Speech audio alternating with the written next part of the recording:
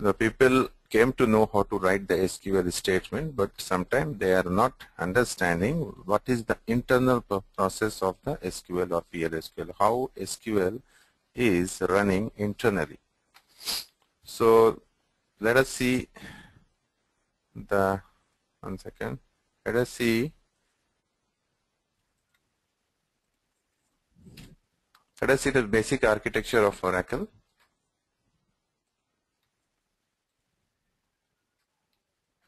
Yes, Kapil.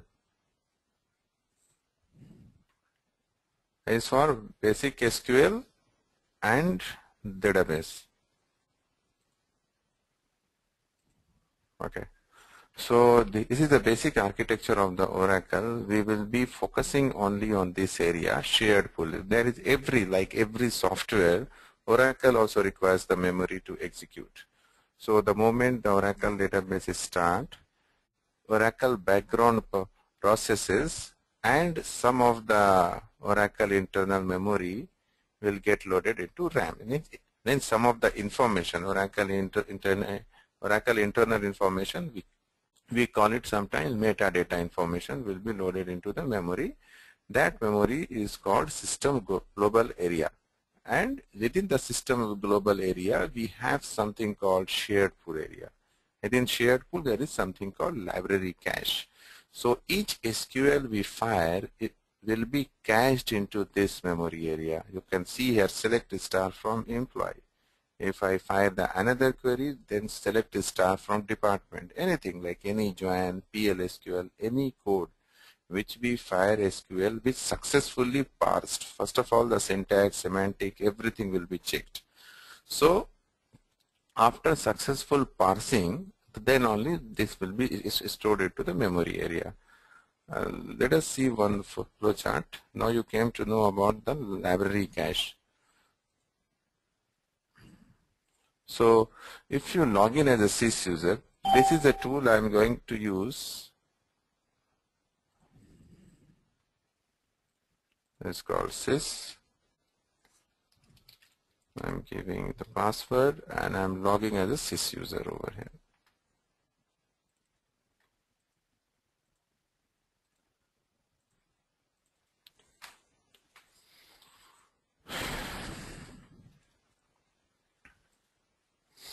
So like this is a flow chart for this execute SQL statement. Means any SQL statement which needs to be executed. Oh, you cannot see my screen. All of you can see my screen?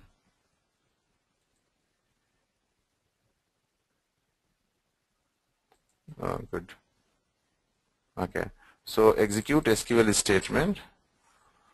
So if the SQL statement is parsed successfully, parsing means we check whenever we write a SQL statement like this, just select star from EMP. Then we execute this. This is called successfully parsing. It means there is no syntax error. That is why we can see the data. Select something.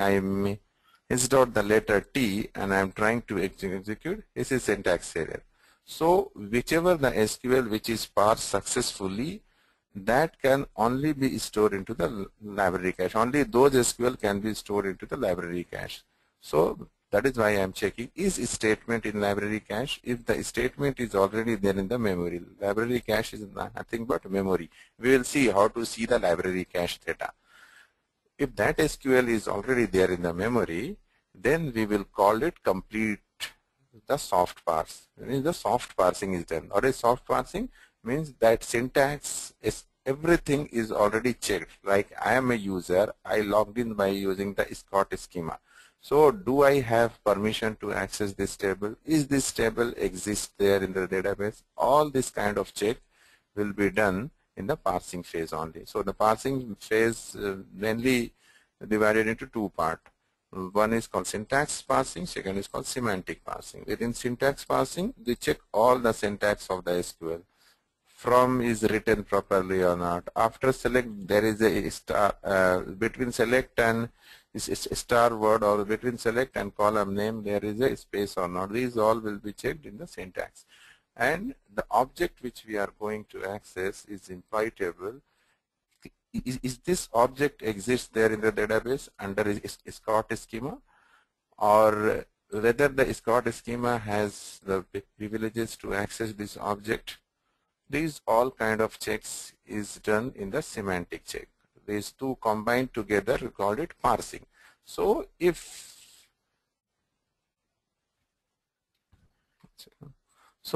that SQL statement is not parsed, then we call it hard parsing. Then the first time SQL statement will be parsed by the SQL compiler. After that, and if the SQL statement is already there in the library cache, then that is called soft parsing. Once it is parsed successfully, the first time obviously it will go for the hard parsing. Then it will be cached into the library cache. Okay. Then after that, Oracle internal CBO, there is very intelligent things associated with Oracle internals. We call it cost-based optimizer. The name itself defines like it is an optimizer. It prepares always the execution plan internally. Okay, suppose one SQL is, suppose it's similar like this. There is an intelligent guy. If I assign a job to him, he would be in the position of saying like this job will be processed in which way so that it will be faster and the result will be given to you. So that guy is called CBO, cost-based optimizer. It prepares internally depending upon like how many record it has, who is the user, what is the shortest path to access the data, what is table space, what is the size of the table space, what is the size of undo table space, or we call it rollback segment. There are so many parameters based on which this guy CBO prepares the execution plan of the query. Once the execution plan of the query is done, then Oracle fetches the information.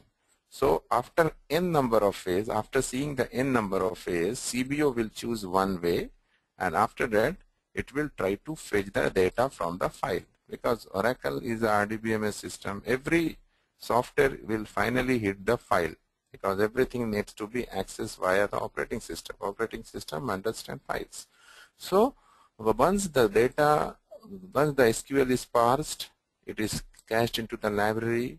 Oracle prepares one good way of finding the data or fetching the data. We call it execution plan. We call it statistic gathering also. We will see it in a very different chapter. So everything is done. Now this time is to see the data. So in each table is a logical structure, but within the table the actual physical things will be data file. Each data file is divided into a smaller unit. We call it data block you can say.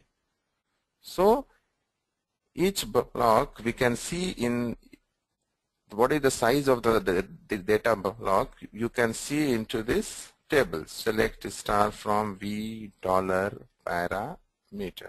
This is a controlling table. The Oracle, while preparing the different ways of execution of the query, or you call it plan, Oracle sees this table. What are the things set in this table? So we were talking about, you can see DB block size here, this row. DB block size is here 8192. This is in bytes, means this is 8 KB. So the each block size will be 8 KB. So if the table will have suppose 5 KB of data, so Oracle will create 8 KB block. I'll show you one second how it looks. Block will be looking like something like this, a table, a cell. 8 cell data. If you see 8 KB means there will be 8 cell inside. Each cell may be having some data of, suppose the employee number 1 data would be here. Maybe employee number 2 data got adjusted over here. And this cell may be contain employee number 3 data. This cell may be contain employee number 4 data. So the moment you define the database you create, you have to define the data block for your database, and we set it 8 KB, means 8 cells. So once you run the SQL, everything is done. Now the data is fetched in the form of data block, and we can say the data block is the smallest unit of the data, the storage of the data. So the whole block will be loaded into the memory RAM. So that depends upon the size of the data block also. If the data block size is 8 KB, so obviously it has to go every time to the hard disk, fetch the data block, fetch the data within the DB, and push it into the RAM. So can you imagine if you have created the DB of 16 KB data block, obviously the more information will be cached into the memory, the more data will be cached into the memory. So it depends. So that is why sometimes people says if there is a very huge table, try to push that table into a table space which contains 16 KB data block, which contains 32 KB data block, so that the IO will be less. Means Oracle will not have to go every time to hard disk. Suppose there is 100 KB records need to be fetched. So if you are defining 16 KB, how many times you have to go? 16 into some. 16 5 is suppose 80. So it has to go 8 times. If you defines 8 KB, obviously this has to go around 10 times, 12 times. So that depends upon the data block size. Your IO will be reduced. So that is why here I am showing here are the blocks of the table are cached into the buffer or not. So similar like the SQL statement is cached into the library cache, similarly all the data block will be cached into the buffer cache. They call it DB buffer cache size. Okay, so every size will be controlled here. We can increase or decrease the size depending upon your database size. If the database size is more, number of users are more, we can tweak this parameter. See, DB cache size. This is the DB cache size. Here, by default, 0 means Oracle will take care of this depending upon the availability of the RAM size. If that server is not hit by many users, if many processes are not going into the server, then obviously Oracle sees, suppose if 8 GB RAM is there in the server, how many RAMs are available to execute this select statement. So Oracle decide internally. If you fix it, then suppose you have allocated 2 GB. So every data block will be stored within 2 GB only. If it is going beyond 2 GB, obviously there will be a virtual swapping. Means if 2.5 GB, so 0.5 GB will always be there in the hard disk and 2 GB will always be there in the RAM. This is normal operating system concept. So by setting it to 0 means we are telling Oracle, let Oracle do all the memory calculation at runtime. They will not bother about it. By setting it to this value, user defined value or DBA developer defined value, then we can say, okay, this particular things means if you want to cache more data block in the memory, obviously this parameter need to be increased more. Okay, so we have done if all the block is cached or not. If it is cached, then it will directly fetch rows. If it is not cached, then it will cache the data block in the buffer cache, then it will fetch rows. So sometimes you see, you can do practice in your office also. If it is a big query, that query is a lot of join with T1, join with T2, join with T3, and there are a lot of complex join over here. There are many where condition, where exist, another subqueries, select one from blah blah, so many things. If you run this query the first time, this query takes around 1 minute of your time, 1 minute of your time. If you run this query second time, this query may come in a fraction of second. People understand this, but many people don't understand the logic behind it, because the first time when you are running the query, it need to be parsed. Parsing means checking syntax, checking the user privileges on that object. So everything will be checked. That checking takes time.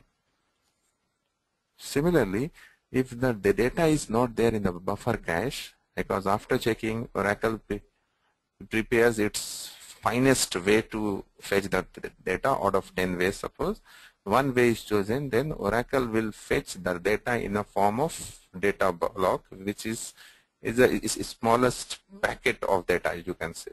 Then it checks whether that packet is already there in the RAM. So if something is already there in the RAM, it will always be faster than if it is in the hard disk. So you came to know how Oracle internally works, how Oracle execute the SQL statement. I can see that there is one. I'm using PL/SQL developer. You can use SQL developer tools also. This is just a tools. $SQL. So see, I ran this query. What is the query? I ran one query, select star from EMP. Okay, let's give one alias E1. Select star from EMP E1. Let's search this text into as a sys user, where the first, you can see the first column, SQL underscore text, like I'll say %, I can search it %, let's execute. There are many even would be there, so better if you'll DEPT NO is equal to 10. So let's execute this query and do for DEPT NO. See here, I ran this query, right? EMP even is the alias DEPT NO. So now if I ran the same query from the another session, or someone else ran this query, and what he did, he wrote everything in capital letter. Everything from means all the keywords. What is going to happen? Oracle will not understand this query and this query are same. Even everything is same, because Oracle SQL query is case sensitive. Not in terms of case sensitive, in terms of syntax and semantic. It is case sensitive in terms of caching into the memory. So Oracle sees the first letter is in capital S. Is there any capital S there? Yes, there is S. Suppose there is no S. So Oracle will identify this query is completely different from this query. So it will try to cache it again. So if you try to search department number 10, you will be seeing only two query. One query which I ran, obviously this is also a query. Even we are checking, even we are using this query for our checking purpose internal, this also will be a cached. So if we are not saying any select statement in uppercase over here. Let's run this select statement. Now you try to execute. See, your third SQL statement also appears. It is proved that this select statement is not identical in terms of performance of a query. Oracle parse this statement also, Oracle parse this statement also. But if you run the same statement again and again, you will see there is no other record for this one, because Oracle checks S capital, E capital, L capital, all these statements are identical or already there in the library cache. This flowchart will say is statement in library cache. It means is statement is there in the $SQL. $SQL is a view which will help us to see the library cache data. We can see like here in the shared SQL area, what is the SQL statement which is there. So S capital, E capital, L. You can see select star from imply. Same thing I stored here. So you can imagine like any company, every company says like if you are a fresher or if you are experienced, every company has its own coding standard, internal coding standard. It always says always follows that all the keywords of the Oracle should be in the uppercase.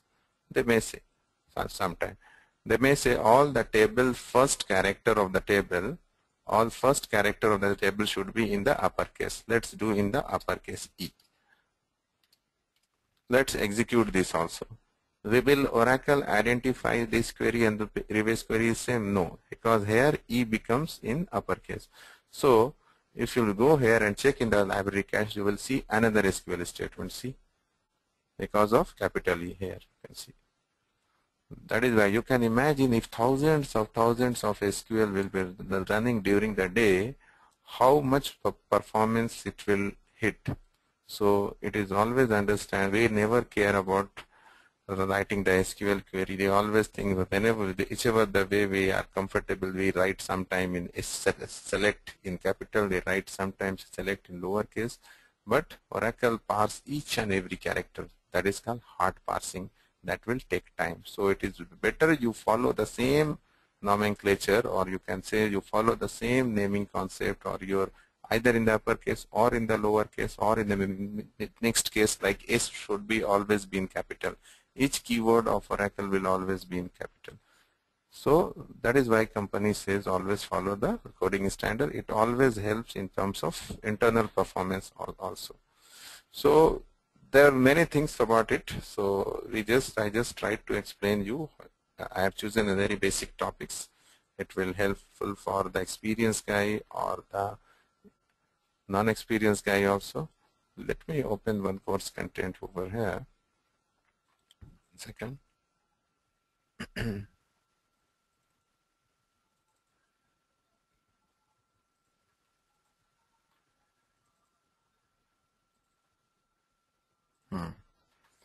This is the course content for the basic. I need to add some of the, because the topic over the, because the main agenda of this course to learn the basic database and the basic SQL statements. Basic about the Oracle. You can say including SQL, PLSQL, you will learn the basic about the database. Like suppose, for example, there is one basic.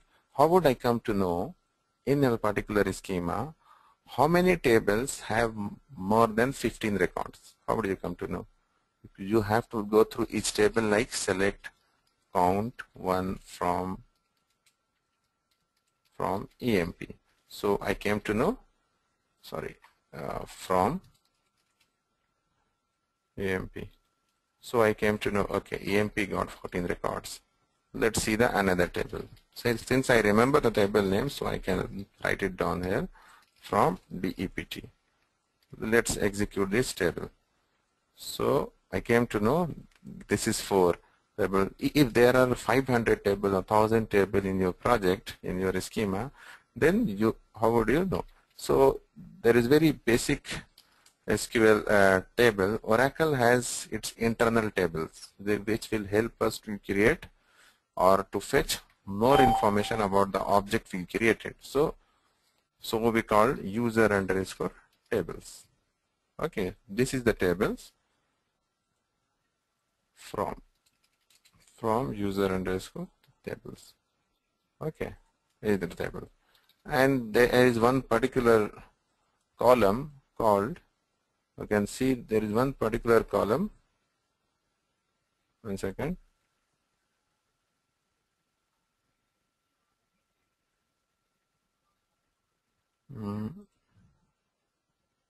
Is number of rows. Num underscore rows would be here. Num underscore rows, right? See here. This is the num underscore rows. So we can say num underscore rows is greater than 10.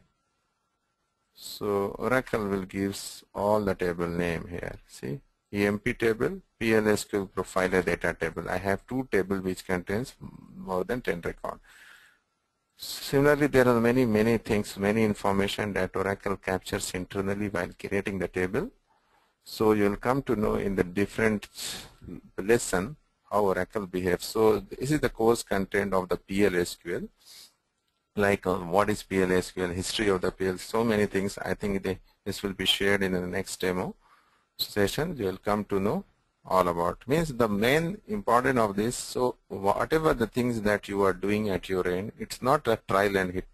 It shouldn't be a trial and hit method, trial and run method, like trial and get method. No, you should be perfect in your select statement, or you should be perfect in your knowledge. It's not always been a dubious Yeah, kind of thing. So whether it will come or not, shall it come or not? Don't ask a question to yourself. You should be confident on and clear your logic. That is the most. So I'm going to unmute all of you. If you have any queries, let me know.